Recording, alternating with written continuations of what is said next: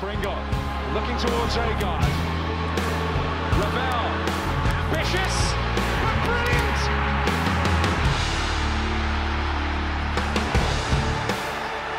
I don't believe it! I swear I do not believe it! And they are back on terms!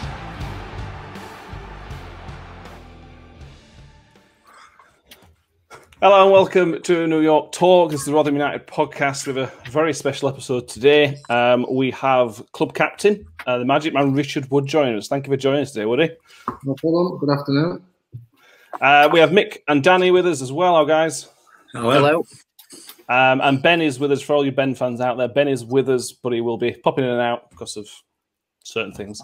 You may or may not hear from Ben going on later on. So, you going to say something, mate? No. We've got off to a professional start as always. Yeah, we set the bar. Well, we want to set the bar. Yeah.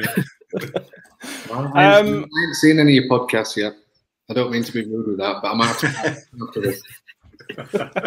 Yeah, this is about our level. Yeah.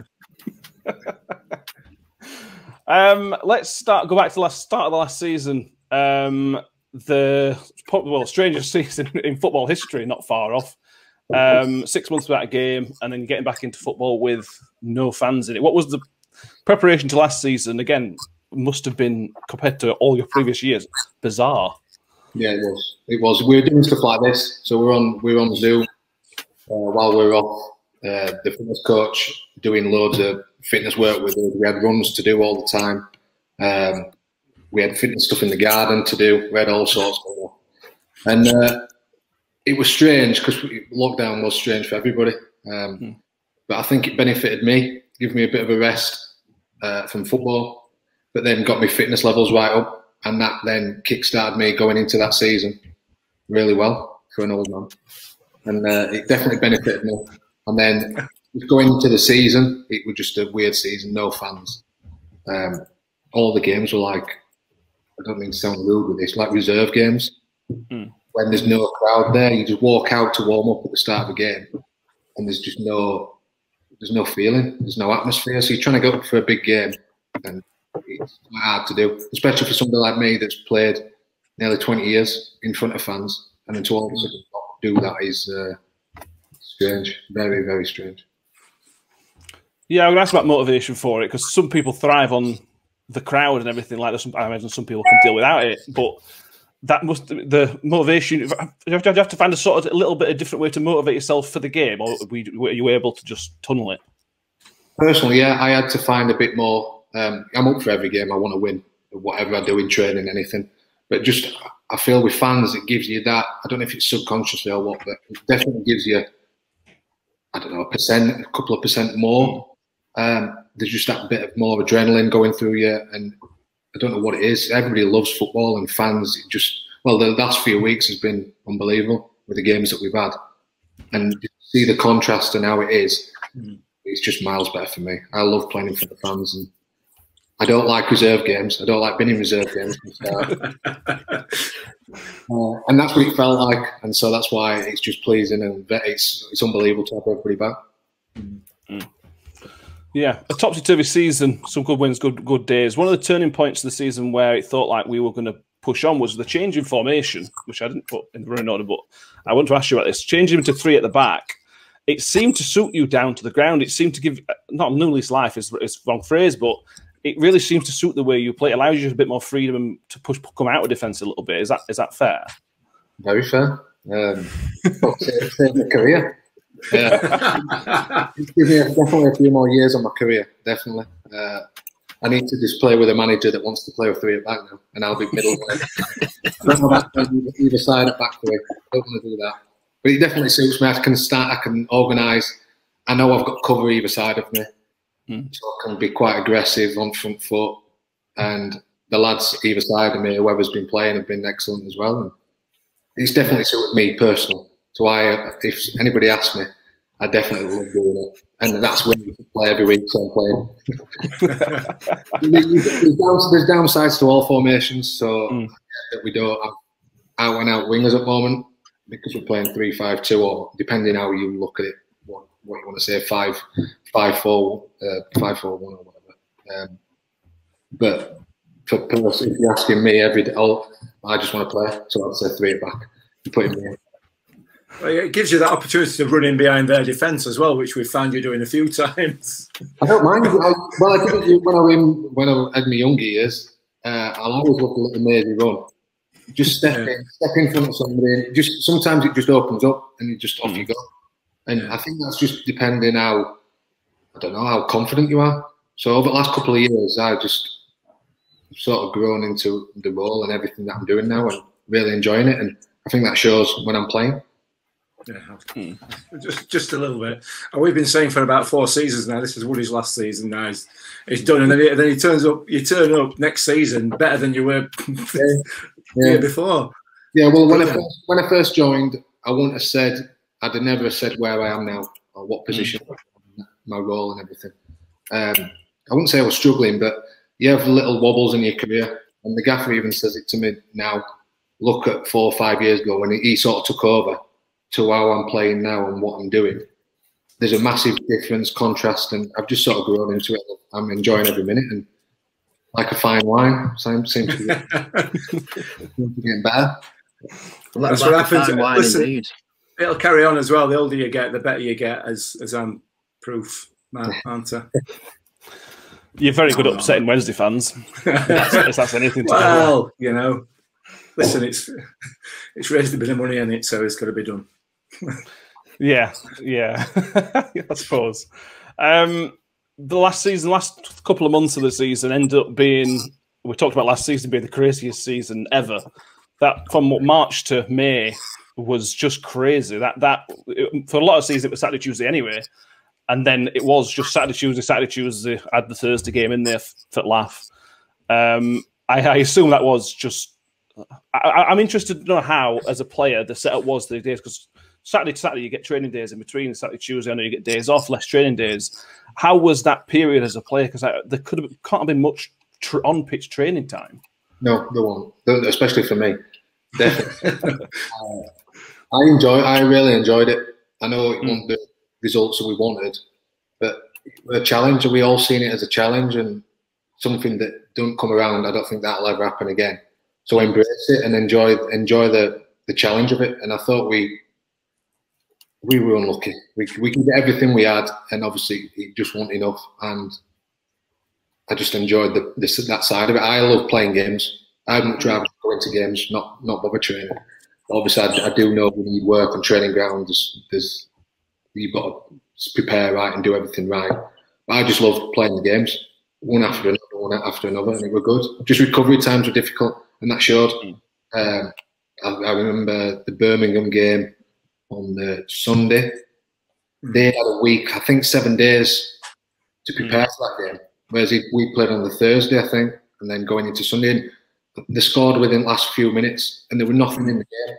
No. And I just think if we'd have been fresher going into it, it could have been a different result, and it might have changed the whole complexion of the season. But it is what it is, and I did enjoy it, but just obviously not the end result. Mick, do you want to ask your referee question now? Well, I do and I don't. I mean, let me qualify this by saying that I've never been a nasty, violent person in my life, ever. Right? But my question's going to be, let me take you back to Oakwell. 2 minutes into the game, and Gavin Ward does what he does. Yeah. Please, can you explain to the rest of us football fans how you didn't deck him? Because that has to be, honestly, I mean that's obviously a bit of a tongue-in-cheek question, but in the 40 odd, nearly 50 years I've been watching football, I cannot ever remember anything like that being allowed to happen. It was just the most remarkable thing I've ever seen. But what can we do? There was nothing that we could have done at that point, and you can't influence the referee. You can't get him to change his mind. Once he's made that decision, that's it. And in real time, obviously we all seen it, and we thought it was a foul. And I was saying to the ref, if I did that, am I allowed to go up and do that to their keeper then? And I know what's going to happen. Give a foul against me straight away. You see it every week. It's madness. obviously watching the game back after and seeing what happened, I don't know what he's seen. I don't know what he's missed. Obviously, he's missed it. The thing is, he did the same at Preston. It was the same referee that did and the same thing happened to Victor Johansson at Preston. Yeah. And again, yeah, all right, Ched Evans got a yellow card, but then Ched Evans goes and scores a goal by fouling Victor again, and he doesn't give that either. And it's like, what is he watching? What game is this bloke watching? And it seems to be the same referees. You know, you get loads and loads of decent ones, and then there's a couple, Gavin Ward being one of them, that just... It's hard because everybody makes mistakes. And if they missed it or seeing a different point of view or a different angle to it, that's their decision. I make so many mistakes in a game. It's unbelievable. But what if I slipped and fell and they could score a goal, that's a massive mistake on my part. I didn't want to do it. I'm sure the refs are the same. They all make mistakes. I know they do, but there's mistakes and there's mistakes. when you make the same one 3 or 4 times. Well, I do sometimes, because we all do, and that's what it is now. And that we can't change it. I couldn't change it out on the pitch. What can you do? I try and stay on friendly side to referees, like all lads. They get to him, and I'll try and, as captain, be all right with him and talk through the game. That's what I try and do. If we can talk properly and have conversations, I've got to accept his decision. So he'll tell me why he's done something, why he's made that decision. And obviously there's no point in arguing. It is what it is. That's it. As long as he's told me that's what he thinks, what more can you do? So what did he say then? I can't remember, actually. I don't know. I can't remember. Yeah, it's probably an unfair question. He must have just said he got to the ball first, and he's won the ball without, and then made contact after. That's my only thing. He didn't look great, did Victor, though, did he, after the game? No. I don't know whether you're aware of this. John Breckin were on commentary, and he refused to commentate from that point onwards. He walked away and he didn't commentate. I think he was just so furious. Yeah, really, big games. Yeah. It could have made a massive difference to us staying in Championship. And and it was for me. It was those kind of things that really sort of tipped the balance. I know, obviously, we missed loads and loads of chances, and so on and so forth. So you can always throw that back at us that we went down because we didn't take our chances. But some of the mistakes is the term that I'll use by some of the officials. They just sort of they were the like final nails in the coffin, if you like. And for me, when Victor got carried off at Barnsley, for me that was the end of our season. That kind of did it for me. No, I understand everybody's got your view of it, and I understand everybody's views. Everybody's got different views on how football is, and I just see that over the course of the season, we just weren't good enough. We didn't have enough, and if we'd have had enough, we'd have stayed up. Obviously, we can look at different reasons and excuses, but I'm not over it yet. We conceded Cardiff, and we're staying up all the way up to that point. We're staying up. And then a goal with 2 minutes to go, or whatever. Yeah. It came down to that last game. If we'd have just held on to that 1 goal lead, we'd have been obviously fine. So Mick, you need to see a therapist about this, because you do go like this all the time. Seriously, get help. I can't. I do need help. Yeah, I do. It gives us a chance this season to get promoted again, 3 in a row. There you go. So that's looking at a different side to it now, and we've made a good start, so everything's going well, and that's what you want now. Yeah. Do you offer therapy sessions? I mean, I'll pay. I don't know, my missus is a good one. I'll be speaking to her about stuff. So, I've tried that with mine, but we all need someone to speak to. Good to talk. It is, definitely. Going back to that Cardiff game, it's a one-off game. It's almost a playoff. I always thought, and we talked about this in the podcast a lot, that if we can get down to the last game of the season and we're still almost in control of our own destiny, I back us. I back Paul Warne. I back the players. I think, and we were this close to doing it. Is that going into the game? Was that so? I imagine that was there was a strong belief in the squad that we're almost, other than Derby winning, was in our hands. Yeah, of course, we were always confident. We always believed we could do it. I really enjoyed the game again, even the preparation of it, the stay in the hotel. I was just excited about it. My kids did a video message to the players, as well as we'll watch fans' videos as well before the game. And that might make some people nervous, but it got me, and I loved playing in that game. Just a shame we miskicked it as well, the lad. I know. He just went the opposite way and did us all. But we can talk about it for hours, can't we? But we can't change it. And we have. Well, I bet we have. Oh God, haven't we? Yeah. The thing is that I don't know if you were the same as a player, but because we would do this podcast after that game, we got asked so many times by so many different places, "Will you come and talk about this?" So we had to talk about this horrible moment, loads and loads and loads. It would have been a pain. I had to talk about it on a live stream with a guy in America. He had everybody from all the League One clubs in a live stream, and like everyone was talking about their own games. And I'm buzzing because we're 1-0 up and we're staying up as it stands. And then whoever it was for Cardiff scored, and he says, "And we're going to go to Danny because Cardiff have just scored." I'm just there, just like. Well, we're all devastated, weren't we? And it's hard.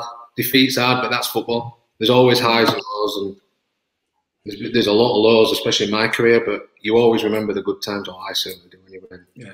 Hopefully, we'll get more good memories this season. That's what we want. Absolutely. Did it take long to get over? And people are different, but that seemed a bit of a crushing blow at the end of the season. So you have got a few months to sort of let go and forget about it. But did it take a little bit of time to get that out of your system, or are you able to kick it out straight away, or shortly? A couple of weeks, probably a week or two. I got on holiday. I went on holiday. When did we go? End of May, start of June. So then a few weeks there, I were in my garden. Like my kids were at school, so I was just in my garden doing jobs, painting fences, and trying to occupy myself. And you do think about it then. It's hard. I had my holiday then with my family, and you just come back, and then you look forward to pre-season. Well, you don't look forward to pre-season, but you look forward to. You start doing your running again and getting into it and getting fit, ready for the new season, and your focus goes straight to that. Why dwell on the past and what's your disappointments? Just focus on this season, what's going to happen, and that's what I did from probably me just before my holiday when I started running again. I had a couple of weeks where I didn't do much, and then started doing the fitness work, ready for the season. Cool. We're going to sprinkle some fan questions in. We asked people on Twitter and Facebook to get involved. So let's start with Jake from Twitter. He'd like to know, so far, who is the best player you've played with while at us? I've been asked this a few times. When he was playing with us, I think that was his streak, Danny Ward. And I got on really well with him, actually. We car schooled together and drove in. But that's probably why Warnock signed him at Cardiff, because he did that well for us in that period. I know we went down, but he can do anything. He hadn't really done it, obviously, at Cardiff, and then he's at Huddersfield now. But on his day and in training and stuff like that, he can jump, he can win headers, he can hold the ball up, he's quick, he can run him down, he can finish. So it might not be necessarily every fan's choice, but he's definitely mine. And then I'd say not at the moment, but definitely will be Wilesy. We'll talk about Wilesy a lot. How good? Don't want to put pressure on his shoulders, but how good do you think he can be based on what you see? He can do whatever he wants. He can go off and have a career that you dream of, really. And he's level-headed, and he'll be absolutely fine. He'll have a good career, and he's going to be some player. Well, he is now. He's playing really well now. Yeah, he is. Yeah. He's only going to get better as he gets older and more mature, and he'll be very good. Fantastic. We do love Wiles. Don't we? We do, yeah. Big fans. Second Facebook fan question is a bit more of a difficult one, but Johnny Goddard says, "Do you think this club has got what it takes to establish itself in the Championship without significant investment?" Now, this is a tough one to ask you, but you've been asked to ask it. We weren't far off staying up last season. For me, we weren't far off a decent Championship squad last season. I assume that's why you see it. It's not all on. For me, it's not all on money, wages. Obviously, there's quality players in the Championship. But if you've got togetherness, good team spirit, you know how to play, now the manager wants you to play, and you do it well, there's no reason why you can't establish yourself. So all you look at is Barnsley last season. How well they did. They got to playoffs and they were very good at what they did. But when we played them, I thought we more than matched them and played really I thought so. away as well. So there were no...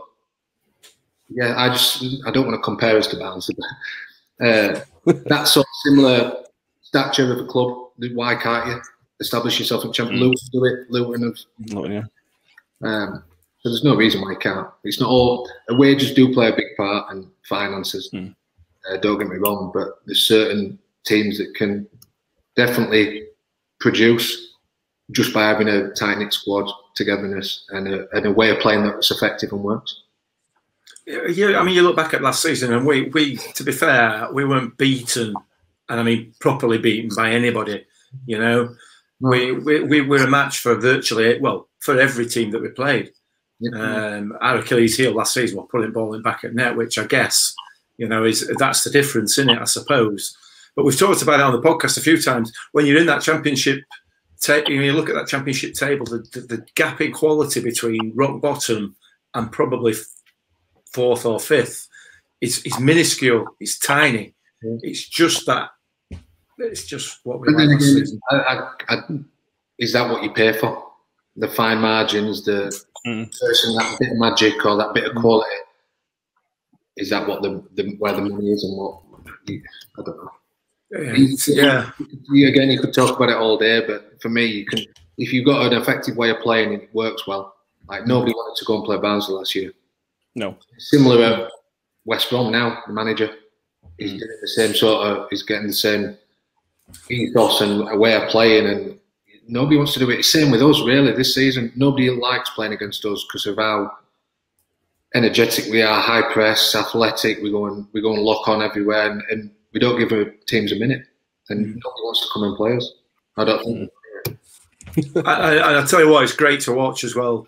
It really is great to watch because the players are clearly giving everything they've got, and as a supporter, you know, you don't want that player that's just wandering about, or half a dozen players just wandering about, you know, waiting for football to come to them. You want to see them putting that graft in, and one thing about Warney's teams you can never ever argue is that you're always going to get 100% plus from them. It's fantastic to watch as a supporter. Well, I love watching the strikers close their centre halves down, and nothing better for me than a striker running 30-40 yards and smashing and winning a throw in or doing something where we win the ball back and we go and play from there. And I like that way of playing. I might not fit that way of playing because I'm not that quick, but I'm definitely an advocate of how we do it. Yeah. Let's talk about pre-season this season. Was it back to normal this pre-season, or as close to normal as it can be? We all COVID. That we started pre-season with some COVID restrictions, and now all left. How was pre-season this year? Still tough, I imagine. Yeah, it was tough. It was more normal than it obviously last time, but it's been same intensity, same work that we've been doing, same running, same drills, which are horrible. I'm used to it. I'm sort of used to it now. It's hard for the new lads to adjust and get to grips with it all. Whereas the lads that have been here a few years, you know what's coming. It's still not nice, but I suppose your body's more... It adapts to it more, and I'm used to it now. So my body, I just get through it. That's probably why I'm still going, because I just get through it. On training methods in first, obviously Lewis Wing came on last season. He talked this season about there being a lot of running compared to what he's used to. You've obviously played at several different clubs. Is non-pre-season, just normal training, is there a significant more running than you've had in the past, or is it just different things for different days? It's changed over years. I've played that. I've had that now. It used to be no balls for 2 weeks. Just run, hill runs, out round reservoirs, stuff like that. Whereas now it's more science-based and it's more repeated sprints, not long distance stuff. And then there's a lot more ball work now. But we seem to do just that, probably a bit more running than other teams. Yeah. Because it's where we play, and the gaffers say was a fitness coach. He loves that side of it. He don't get involved in it. He leaves that to fitness coach now, Ross. But it's all stat based. We've all got GPS on. Everything's monitored. You can't hide, and you just got to give it your all. And that's what you want to see. Gaffer wants to see people hurting, because if you're hurting and you go through pain barrier, you're more than willing to do that on pitch then. And that's probably why I'm still playing, doing so well. I don't know if I'm doing that well, but I can keep going through pain barrier. I'm a decent player. I've been good pre-season. I'm not the quickest, but I'll always give it me all. When people are starting to wear and tire, that's when I come through then and do well. Back to the fan questions. We have Andy Hunn from Facebook. We've got to ask you about this question. We've got you here. He wants to know about the goal at Wembley. Just to go back to that briefly, we talked about this with Arnie about being a boyhood dream to win at Wembley, which he did.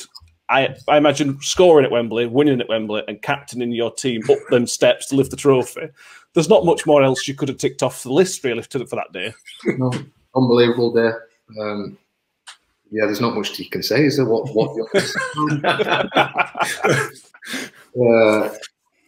yeah, I couldn't have dreamed of it working out any better than it did. Obviously, all you think about before a game is winning, and that's it. We need promotion, but for me to wise is just stupid, really. And, the boys have just got home there. That's what I was looking around at. They absolutely loved that day, and that's what I wanted. That's why I had my children quite well. I was quite young when I had children. When I had my two boys, they're quite old now, so they understand football, the massive football, and that's what I want them to see me play. And they got to be there that day, and it's a day they'll never forget. So that's what that makes me. That's overriding even me doing it, for me to do it in front of them. It's good. And they just talk about it all the time. My youngest son, when he's bored at home, he'll watch it and put it on YouTube and put it on. Background all the time. It's definitely not me doing it. But you have a sneaky look, though. Yeah, of course. Yeah, I've got to. I've got to. Just put hairs up back in my neck when I watch it, and just see my celebration, my second one that I enjoy most. My sprint back to halfway. Never run that before. It was the most amazing day, and on behalf of all Rotherham United supporters, thank you for that, because it was just unbelievable. Yeah, it was strange for me. I don't know if other people might know, but I may as well say it on here. It was strange after the game. I had a massive come down. I don't know. I mean, I didn't get to go around pitch so much with lads after the off fans. It were more on my own because I was doing interviews. And then in dressing room after, I got pulled again for some interviews. So I didn't really celebrate in the dressing room. I came back after that, my interviews, and the dressing room were empty. So I got a shower and got changed on my own. So after being on cloud 9 a second ago, half an hour later, I'm stood having a shower, getting changed on my own. It was a strange feeling. I can imagine. I got injured. I broke my toe. I hyperextended my knee, so my knee was like a balloon. I was worried that I'd done damage badly to it, and physios were quite worried about it as well. So I had that in the back of my head, and I went and met my family, and my missus still says it now. I was awful. Like I didn't want to speak to anybody. I just wanted to sit down, and I had a bag of ice on my knee. I had a beer, but I didn't. Obviously, anybody, fans were coming up to me and stuff, and I wasn't being rude, but it was just a strange. Strange couple of hours after that people probably don't know about and wouldn't imagine that would happen after what happened in the game. But then I came round, don't worry, I was all right. It was just a massive. It was a bit that initial. Obviously, I cuddled my kids and my missus when I seen them, but then I just wanted to sit down and just. I don't know. It was just a weird situation. Yeah. Imagine, yeah. It's you're in the battle for 120 minutes. You lift the trophy, and then now I was going to say something else. I was knackered as well. I was absolutely drained. It was red hot, wasn't it? Yeah. Oh, wow. The adrenaline that must have been going through me just zapped me out, and that's probably what it was. Yeah. Wow. Yeah. And I'm more than made up for it in a few weeks after that celebrating. I can imagine.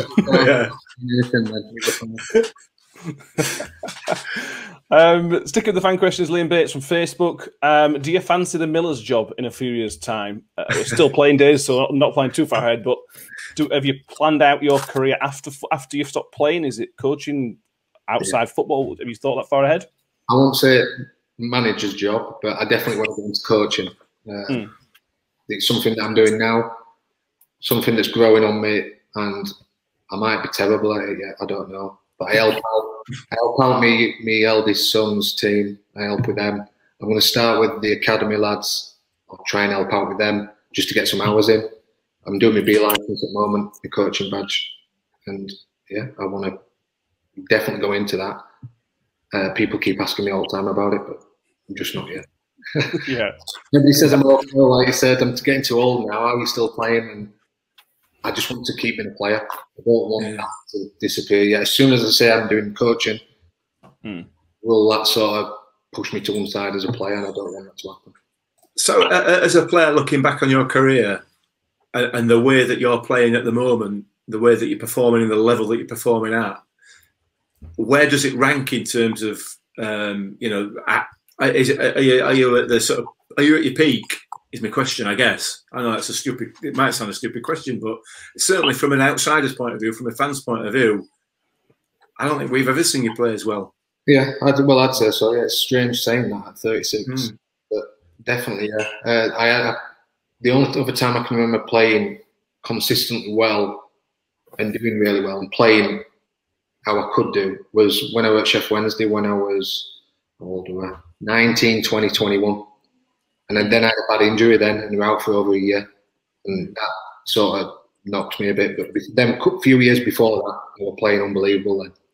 And then since then, yeah, I've done all right. But then I look at myself now and that's definitely, yeah, I'm playing really well. I've just experience. I know the game and I know what to do and I can help other people and I'm trying to help as many people as I can in the squad. Fans back in this season. It's been amazing. That first game back at Plymouth, we've talked about this in the podcast. When the players came out, when you all came out for that first game against Plymouth, I don't mind saying it, I got emotional. It was a really special moment.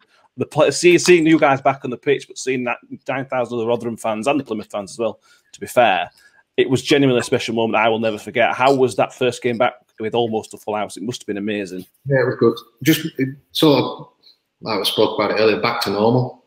I love the buzz of fans playing in front of them, a bit of banter with everybody, saying hello to everybody, putting smiles on people's faces. That's what everybody wants. That's why they come to football.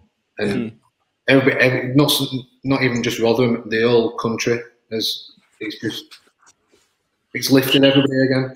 And it's just nice for us to be on pitch and listen to you and hear you say that when we're performing or trying to perform for you. And that's what we want to do. And we want to put smiles on people's faces. And there's nothing better, is there, than a Saturday afternoon at 3 o'clock and you do all your stuff before pre-match beer and meet your mates in the pub and come on with us. Run around like idiots. Yeah. Like Evan with door shut. I don't know that saying either, Mick. No, I'll keep coming up with it, don't worry. We sit 5 games in. It's been a pretty solid start. 9 points in 5 games. A couple of games in that didn't go so well, but how would you rate the 5 games so far? Yeah, very good. I'm really happy we're playing. It's a good base to start from. We can only get better. It's always hard at the start of the season to gauge where you're going to be. But the 2 losses that we've had, I thought were unfortunate. We played well in it, so there's no need to panic about anything. We've got points on board. We're up there where we want to be. Could have been 5 or 6 wins, really. We could have had a draw, maybe the Wigan one. But other than that, it's been good. We look good against Plymouth. Got a good win up at Morecambe, who beat Wednesday last week. So it shows it's a tough place to go. And I thought we looked good against Doncaster up until obviously the sending off. So I'm quite happy, and it can only get better. We've just signed Will Grigg, haven't we? So the squad's looking well. She'll be back soon, hopefully. So everything's going in the right direction. Everything's good. Yeah, it's been positive, very positive. Will you be playing? I don't know if you can tell us this. We will be playing a part in the Checker Trade. Not what's it called? Pizza Trophy, Papa John's. No idea. We've just trained today and yesterday. We've got tomorrow off, and then we're in Sunday training, ready for Tuesday. So we'll prepare after his day off. We'll start preparing ready for Doncaster on Tuesday, and find out team then, and find out what's on. Fair enough. Last couple of Facebook. Is that a nice answer? Is that just a? Yeah. We aren't giving too much away. That's all right. Yeah. A couple of Facebook questions. Mark Gambles has a couple, and this is my favourite question. Really? You are known as the Magic Man. Do you know any magic tricks? I can't believe you're asking this. I've got to. I do have one actually. Yeah. I do have one, yeah. But do you want me to do it or not? If you can, yeah. It takes a couple of minutes. That's fine. We can wait. Yeah. No. Let's go for it. We've got all day. Because they'll like this, because I've got them. Great. Give me a pack of cards in there. I said he'd get a pack of cards before we came on. I said that. Great, they're asking if I can do any magic tricks. John said, yeah. I know you can do it. You keep off it. I don't know if I can do it on screen as well. I'll have to look away when I show you something. All right. You'll be able to see it, won't I? I don't know if it's a bit under pressure, this, isn't it? Can you see Yeah, it? it is, yeah. I have to pull back. I don't know if to do it. Oh, it's not going to go in. Right. Tell me when to stop. I don't know. I'm trying to get my camera there. Stop. There? Yep. Oh, look away, sorry. Yeah, see your card. I don't know if you can. Yeah, I got that. No. I'll give him a good shuffle now. I do like cards, by the way. We play cards in the farm bus. I've done this to lads as well a few times. Not to.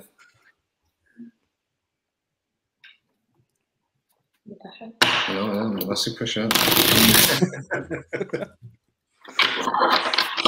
I should get it wrong. Eh? I should get it wrong. I'm just going to. I've shuffled them there. I'll split them again as well. Now I'll just turn some cards over. Keep an eye out. I don't know if you can see. You won't be able to see your card.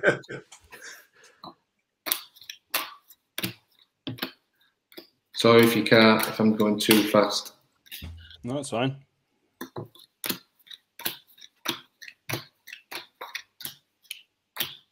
Oh, there's jokers in it as well. Trying to see if you can see.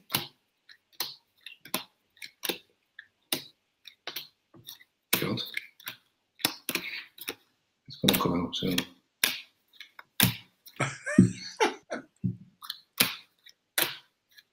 I've hid it. Where is it? Right, it's here. Right. I'll bet you all a beer. In fact, I'll buy you all a couple of beers or a pack of beers. Next card I turn over is your card. I don't know what this one here. All right. That's the one. Yes. Very good. Normally, I bet everybody that everybody thinks I'm going to turn the card over that I've got in my hand. Yeah. They'll bet, they'll say, "Oh, yeah, I'll have it." There you go. There's your magic trick. Beautiful. Great. There you go, Mark. Got to be happy with that, mate. You boys are laughing at me here. This is the type of stuff we bring people. This is what they want. Quality content. Yeah. Arnie didn't do us any magic tricks, did he? That's true. We do like magic in this house. It's good. We like magic. So. My lad's just the youngest is learning how to make a card disappear in his hand. He's holding that card and he makes it disappear. He's quite good at it, actually. I'd get him on, but I don't know if I should. You don't want to come on, do No worries, that's fantastic. The final question I have is again from Mark Gambles. We give Mark Gambles 2 questions. This one's a bit more sensible. If you could sign any player for this club, who would it be? I expect you're going to say Messi or Ronaldo, and that's a bit of a... Yeah, if it's anybody like that, it'd be Ronaldo. But I'm happy how we are at the minute, so there's no... We don't need to sign anybody. I'm sure everybody's screaming at the computer or desperate for fans, certain players to come in, but I'm happy with the squad and we just get on with whoever comes in. And we just go and enjoy his football, play football. Do you let it bother? You know, when transfer market, again, for fans, it's really exciting because we want to see new players come in. It's really exciting when strikers come in. But like I say, as a player already at a club who's not going to move anywhere, is it just right? If anybody comes in, brilliant. If not, I'm not really going to worry about that side of it. Yeah, we want the club to progress and do well, so we want good players through the door. So whatever players we do bring in, it's going to make us better. And it's healthy competition as well, which we need. So as long as it's not a centre half, I'm all right. Exactly. Yeah, when they start saying that they want to strengthen in central defence, then you know you're going to start. Yeah, then you start to worry a bit, don't you? Yeah, get on with them coaching badges. Oh, I know. Don't say that. You've missed the fans' question here, Matt. Unless I've fallen asleep, which I wouldn't be surprised. Danny Smith from Twitter. Put yourself in Warney's shoes. If you were manager, who would you pick as captain? Oh, is that putting you on the spot too much? Probably putting on the spot too much. I'd say Ike. He's vice captain now. Anytime I'm not playing, he's always skipper. And to be fair, he's grown in confidence over the last few years from his loan. He's probably other than me, most vocal in the team. And everybody respects him massively, and he's done really well. So it'd have to be him, definitely. Yeah. Easy choice, vice captain, isn't it? Yeah, I suppose it is. Really. That's why he is. That's why Gaffer picks him as well. As that, I don't play, or when I'm not involved in squad or anything. But he's done really well since he's been at Accrington. Yeah, that was a bit of a watershed for him, wasn't it? You know, he seemed to lack a little bit of confidence, and then he came back from there. It was like we'd signed a different player completely. He just sort of, I don't know, his confidence had gone through the roof. Yeah, no, it did, and that's beneficial loan system then. And Gaffer's done well, and he's done well, willing to go out on loan. So he signed for us, but willing to sacrifice that to go and get game time to then make a career here when he comes back, and it's worked out perfect for him.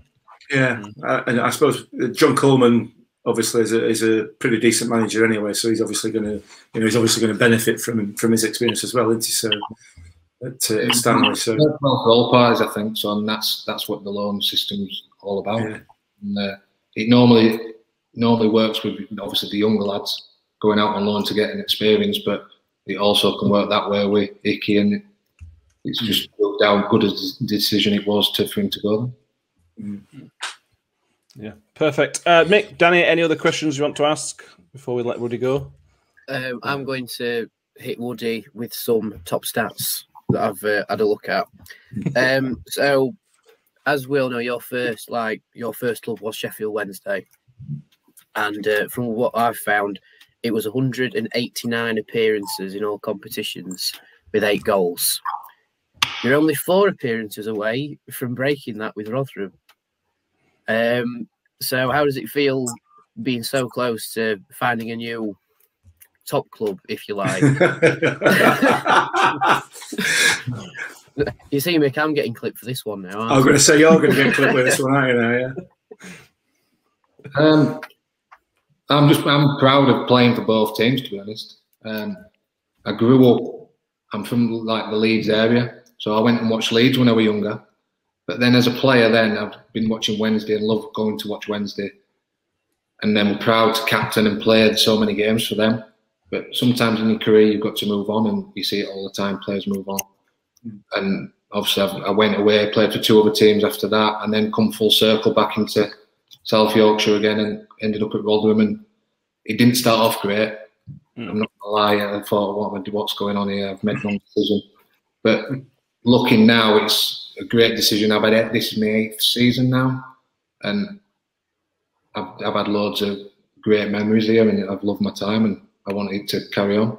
Love to stay here for another few years yet, and finish my career here if I can, and then see what happens then in coaching. But I've loved my time. I'm not really a massive.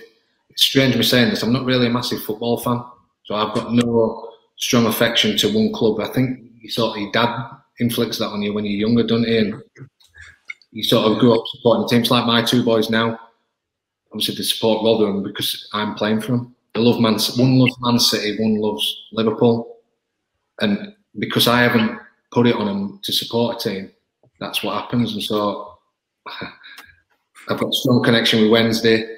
I do look at Leeds score, and I love playing at Leeds. I've scored at Ellen Road as well, so stuff like that I do like. And then I've got a great connection now with fans, Rotherham fans, and the club. And I'd like to think I'm well thought of at the club, and obviously I really enjoy playing for the club and want it to carry on. If that answers your question. Yeah, it does. But it's a good moment, it's a proud moment anyway, and I want to get past that number of appearances anyway. I want to keep getting more appearances, get as many as I can, and I want to get up to 600 appearances if I can. I'm at 5. I'm just past 550, I think, something like that. I don't know. So. Fantastic. And I'm going to add a cheeky one in here about when you first signed. It was under Steve Evans. Where we've spoken to Ben Pringle, Carrie Arneson, and Michael O'Connor about the Steve Evans days. How was it? And like I say, it didn't start very well for you. You signed you, but didn't get into the team. We ended on a little bit of a low point, I suppose. But how was that period under Steve Evans? Because we had some interesting times. Yeah, I obviously I didn't enjoy it at all. I wasn't playing. I went out on loan twice under him, so obviously he didn't fancy me. I get on all right with him. I say hello to him when we play with Gillingham now, isn't it? Come across him a couple of times now playing, but no, I didn't enjoy my time, and it wasn't great. And since the gaffers come in and when Warnock came in, I got sort of a new lease of life from it, and that's what happens in football. You don't get on with every person. Yeah. No, absolutely. But yeah, I really enjoy it. I want it when you sort of got your last leaf like this. I remember your red headband that you or Broadfoot to wear a red headband. Both of us. Both. Yeah, I remember wearing that way at Wednesday when Derbyshire got that winner. That were a good day. Yeah, you remember the good times, don't you? I remember that. Yeah. Very good. It was a good end to the season. I can't remember how many games unbeaten it was. It was good. I really enjoyed it under Neil Warnock. Great guy. Great guy, good manager. And you can see why he's done so well. Yeah. Absolutely. So we're going to end it there. So thank you all for watching. If you are watching YouTube, subscribe. If you're on iTunes, please subscribe. Woody, thank you for doing this. We do really, really appreciate it. It's been a pleasure and honour to speak to you, mate. Thank you very much. No problem. Thanks for having me. And Mick, Ben, Danny, Ben's in there. Mick and Ben, Danny, thank you very much as well. I don't know, but yeah, no worries. Yeah, it's been great, this. Pringle looking towards Agard. Ravel, ambitious.